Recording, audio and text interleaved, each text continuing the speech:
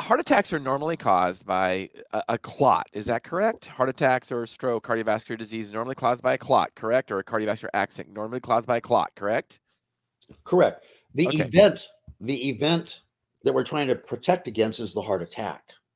Okay. So But oh, go ahead, Dr. Rouzier. But you can't have a heart attack unless you have plaque. Okay. So does testosterone cause blood clots? I talked to someone yesterday that was under the impression that testosterone caused blood clots. Can you comment on that? Sure. The reason that we say that it causes blood clots is because if you go to the PDR and you look up testosterone, it says there's increased risk of blood clots. If you go to the American Academy of Urology guidelines, it says in bold print, testosterone does not cause blood clots.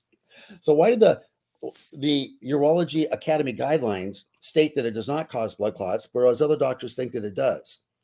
It's a very complex answer that most people wouldn't quite understand or grasp because it's so complex. But yes, it says it in the PDR, but nowhere in any study, in an outcome study, does it show that it increases blood clots.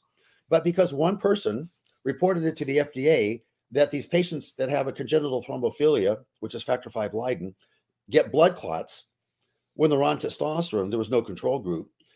That paper was given and published and given to the FDA. And the FDA said, well, we have to report it since it was reported to us that there's a risk of blood clots, we then have to state it in the PDR that there's an increased risk of blood clots, even though the study that was reported was so flawed because it took men that normally get blood clots and put them on testosterone and they got blood clots. Well, of course, patients with factor V Leiden get blood clots. And of course, the Finkel and the Vegan study showed that there was increased risk for heart attacks if they got a prescription for it. We don't know if they took it. It was just giving them a prescription that they looked in the computer database.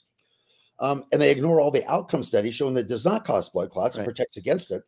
We are misled to believe that it causes blood clots, which it does not in any outcome study.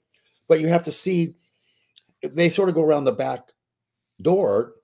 Well, this one paper got published that showed blood clots, so therefore we have to alert and notify the public that there's a blood clot. So it says it as a black box warning in the PDR because the FDA required it, because somebody reported it, but it's not shown in any outcome study to cause any harm, only benefit. So back to your question about does it cause heart attacks? No, it does not. It protects against the plaque buildup that eventually results in the heart attack.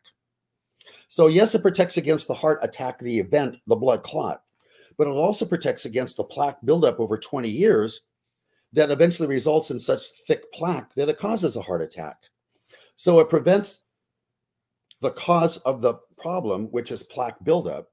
It also reduces plaque, which causes the event, which is the heart attack. So it protects against two types of heart disease, the blood clot, and it protects against the plaque that builds up that results eventually in cardiovascular disease and blood clots.